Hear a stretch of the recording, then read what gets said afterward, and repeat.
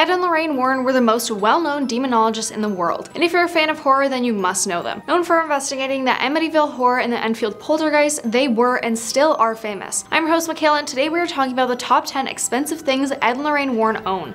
And make sure to subscribe and hit that bell because it really helps us out. But starting off this countdown at number 10, the Crying Boy painting. Made by an Italian artist, the Crying Boy painting is a mass-produced artwork with a curse to its name, and shared stories that quickly gained popularity. The painting was linked to tales of injury, the sound of children's cries in houses with no kids, and lots of houses burning down. The painting was always the only thing left untouched in the fire. Although these stories are surrounded by plenty of skepticism, the painting has been observed to have a substance that prevents it from burning to some extent. Reportedly, the subject of this painting was, quote, a little street urchin that the artist came across in Madrid in the 1960s. The young boy was a mute orphan with a sorrowful expression that instantly captivated the artist. He had stopped to paint the child when a Catholic priest came over to issue him a stern warning. He said that the boy named Don Bolilo had run away after seeing his parents pass away in a fire. Since then, fires of unknown origin would break out wherever the boy went. It happened with such frequency that he was given the nickname Diablo, which translates to devil. The priest warned the artist against having anything to do with the child. However, the painter ignored him and adopted the boy. He bought the boy home to live in with him and painted the Crying Boy series, with a price tag that can be over $5,000 for an original painting, not one of the prints, making you want the Crying Boy even less than before. Number 9, the Black Orlov Diamond. This is one of the most expensive items on this list. The Black Orlov Diamond fetched an insane $352,000 last time it was auctioned in 2006. The estimated price, however, is consistently rising. Today it could be worth approximately $1 million.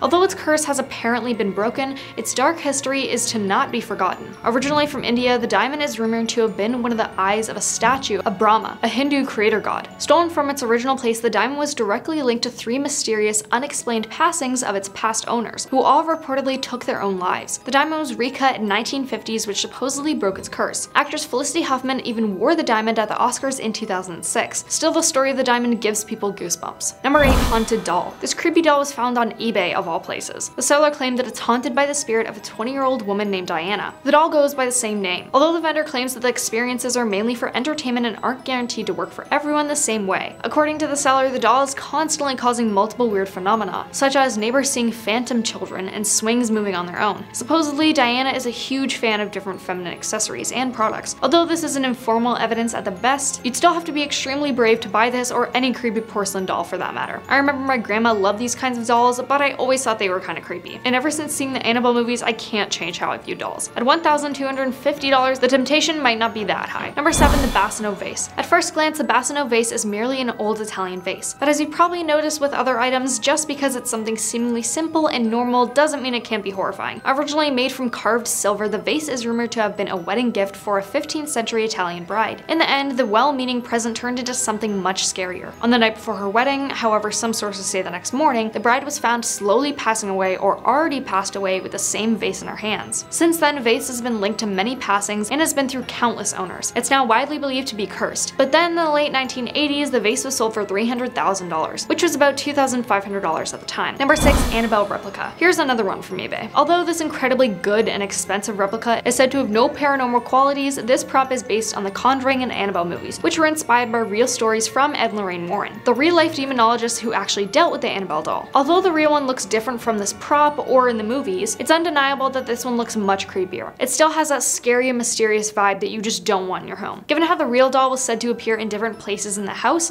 and to be one of the most haunted objects ever to exist, I'd probably pass on this doll. The almost $2,500 price tag is also an extra reason for that. Number 5, Dr. Kevorkian's van. Owned by Zach Bargains, this van once belonged to the infamous Dr. Jack Kevorkian. Zach is an American paranormal investigator, actor, television personality, museum operator, and author. He's also the principal host of the Travel Channel series Ghost Adventures. Nicknamed the Death Bus by some, the rusty 1968 Volkswagen van looks incredibly creepy and was the place where the doctor performed some of his approximately 130 assisted passings. Zach is really the kind of person who would buy something like this. After the purchase, he displayed it in his paranormal themed museum alongside other creepy items. He definitely isn't afraid to spend money on eerie things. The van doesn't even start anymore, but Zach is happy with his purchase. He managed to get it for $32,000. Number 4, the Psycho Pot. A pot. Yes, a pot, an old metal one that belonged to a man named Ed Gein. He was a famous serial executioner in the 1950s who reportedly took people's lives, skinned their cut up body parts, and turned them into clothing items and furniture. The pot in question is what he used to hold those parts of his victims. Ed Gein's story was used at the basis of plenty of Hollywood horror classics, including the Texas Chainsaw Massacre and The Silence of the Lambs. Although Gein became a great example of the psychopathic serial killer in the eyes of film directors, the little pot here isn't a movie replica or prop. It's the real thing. Also bought by Zach from Ghost Adventures. He thinks it would be a nice display in his home and gladly spent $2,800 to buy it from a woman who used it as a flower pot. Number 3. The Hands Resist Him. This incredibly creepy painting, The Hands Resist Him, was made by Bill Stoneham in 1974. Although it's the cheapest item on this list at only $1,000, I felt it had to be included because to someone rich, $1,000 may not seem like a lot, but to us normal people, it is. The story of the painting started when a young girl constantly told her father that the children in the picture were fighting. The dad set up a motion-sensitive camera to show her that everything was okay, but he noticed instead that the boy was crawling out of the painting. This artwork has been linked to reports of uneasiness, illness, and lots of paranormal phenomena, including hot air blasting from the painting and even 3 passings. Some have claimed that just looking at the original eBay listing caused some paranormal happenings in their homes, but who knows how true that one is. I mean, I don't know about you guys, but I've never heard of anything like Annabelle jumping through the screen and cursing you, but maybe it's true. Number 2. Michael Jackson's chair. As its name suggests, this chair was indeed owned by Michael Jackson. Furthermore, it's from his deceased room and was originally used by his doctor when monitoring Jackson while he was on propofol. A propofol injection is used to help you relax or sleep before and during surgery or other medical procedures. This medicine is an anesthetic and a sedative, the substance which led to MJ's tragic passing. The chair was later bought, and there are claims that it still has some of Michael's makeup stains, although it's unclear whether the chair has produced anything paranormal so far. It's not the nicest furniture to own given its story, but the chair comes at a good deal at around $15,000, if you want to call that a deal. Now coming in at number 1, cursed artwork painted with blood. The existence of the oil painting officially known as the Anguished Man was first revealed in a story from Northern England. Sean Robinson had claimed that his grandmother had kept this painting in her attic for 25 years, and had reported a ton of paranormal phenomena occurring in her home. She saw a dark figure of a man and heard weird noises, including crying. She also reported that the man took his own life and used his own blood in the painting alongside the oils. After his grandmother passed away, Sean got the painting. It stayed in his basement until strange things started to happen, the same weird noises and crying that his grandmother had experienced. She'd warned him that the painting was evil, but Sean and his family weren't prepared for this much. Although the painting couldn't be brought into your own home, you once could buy it for a whopping $2,000, but supposedly it's no longer for sale. But that is everything. Let us know what you thought about this video in the comments below, and I will see you next time.